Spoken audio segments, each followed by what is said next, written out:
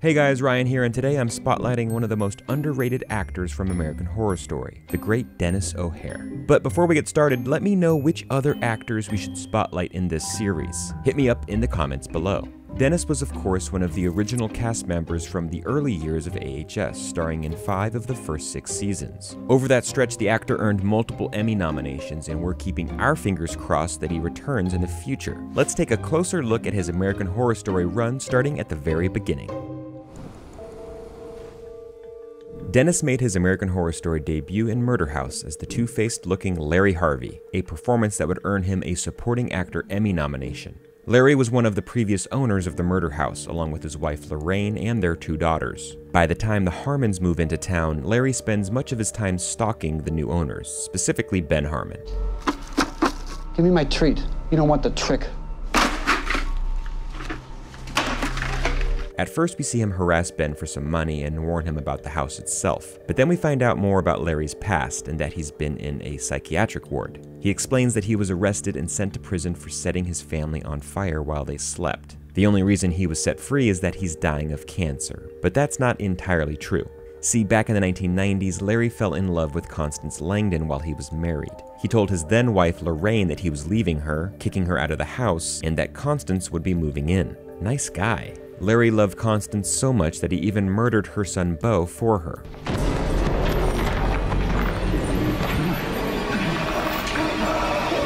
Larry eventually comes clean, admitting that after telling Lorraine about the affair, she locked herself in their daughter's rooms and set it all on fire. He explains that this is how he got all those scars on his face. Again, not entirely true. See, Tate Langdon didn't like Larry because he killed his brother Beau. And when Tate snapped, he went to Larry's work and set him on fire. Tate would then go on to shoot up Westfield High School. Over the years, Larry never fell out of love with Constance and would do anything to get back into her good graces. Throughout the season, we see him murder numerous people, but no matter what he does, Constance just doesn't share those feelings for him. She was merely using Larry to get back into the murder house. Towards the end of the season, Larry commits to framing Constance for the murder of her boyfriend Travis, but he suddenly has a change of heart after meeting with Lorraine and his daughters in the murder house basement. Constance didn't do anything to our family, Larry. She didn't break any vows. That was you. In a desperate attempt to take responsibility for all that he's done, Larry decides to take the fall for Travis's murder. All he wants to hear is Constance say those 3 words, "I love you," but she doesn't feel the same for him. A cold and calculated Constance Langdon visits him at the prison but tells him that she'll never love him.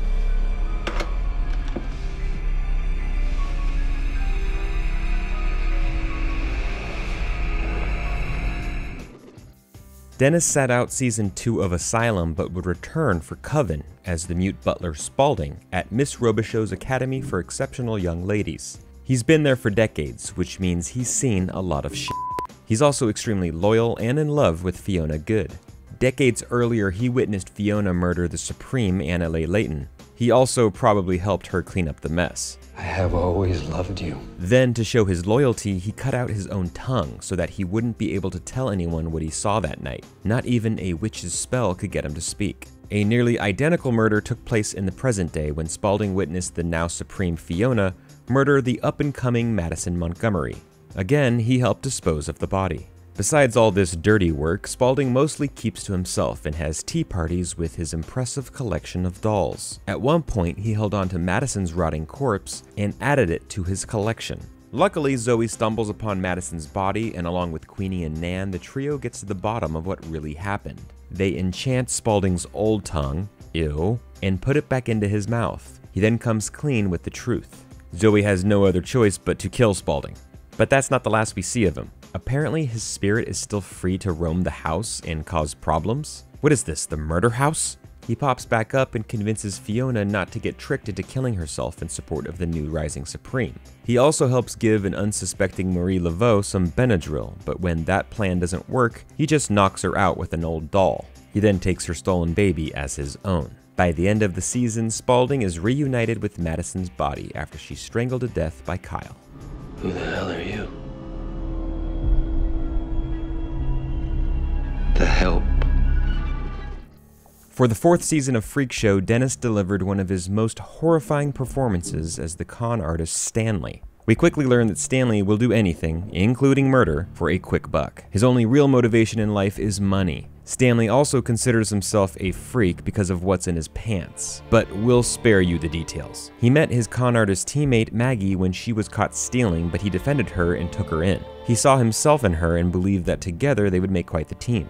Eventually, the pair would find themselves on the search for specimens to sell to the American Morbidity Museum. This led them to Elsa Mars's freak show, where Maggie pretended to be a fortune teller and Stanley a Hollywood agent. What followed? Well, numerous innocent people were killed, like Ma Petite, Meep, and Ethel Darling. Stanley would blackmail Del Toledo into killing Ma Petite and would later trick Jimmy Darling into chopping off his hands. Stanley sucks. Luckily, Maggie couldn't follow through with Stanley's horrific plans. She has at least a bit of a soul inside her. She ultimately comes clean about everything, and the surviving freaks take out their revenge on Stanley. That's right, they really make a freak out of him. They cut off all of his limbs, and he's left looking like part human, part chicken, spending the rest of his days in a cage.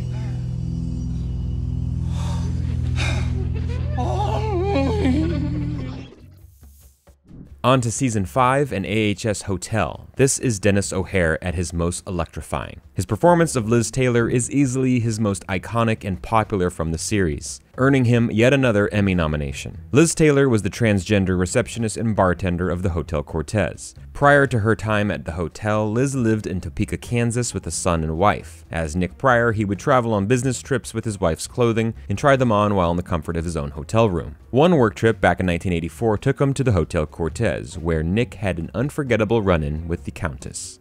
You dress like a man, walk like a man, but you smell like a woman. The Countess gave Nick a complete makeover, and it was here that Liz Taylor was born. Liz was finally empowered and encouraged to embrace her identity as a woman. She no longer felt ashamed. Unfortunately, Liz ran into her homophobic coworkers in the hotel hallway. After they spewed their hatred for Liz, the Countess popped up behind them and took care of the problem.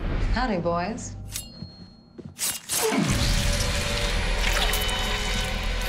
Liz would never leave. She took a job at the Cortez and left her family behind in Kansas. Over the years, she observed a whole bunch of weird stuff going down in the hotel. She came across outcasts, drug addicts, vampires, ghosts, and so on. However, based on her own life experiences, Liz never judged any of them.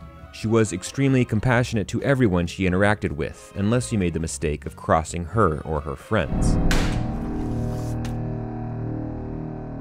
Bitches want pate?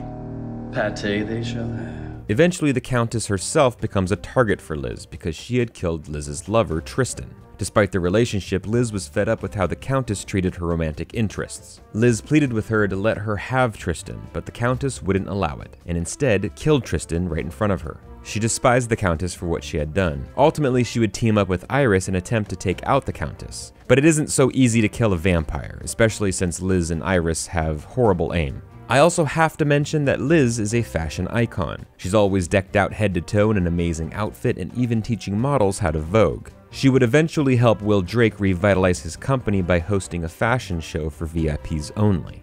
What about the family that Liz left behind? Well, decades later, she would reunite with her son Douglas in an emotional meeting at the hotel bar. He forgave her for the pain that she caused him. Liz was even able to be at the bedside when Douglas welcomed a child into his family.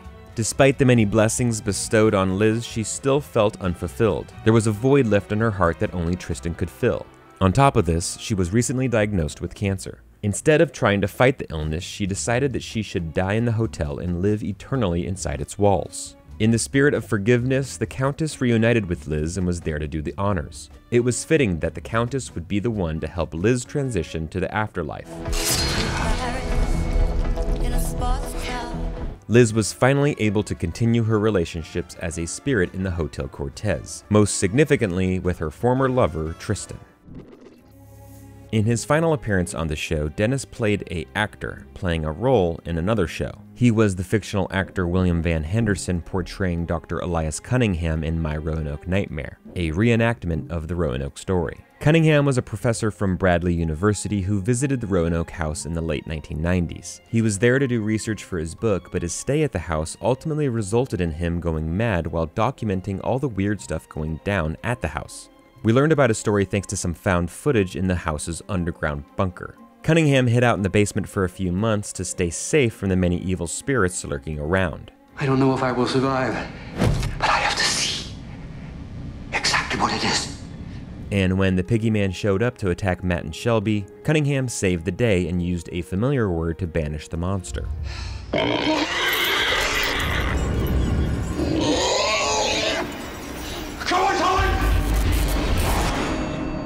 Unfortunately, the story doesn't end well for Dr. Cunningham.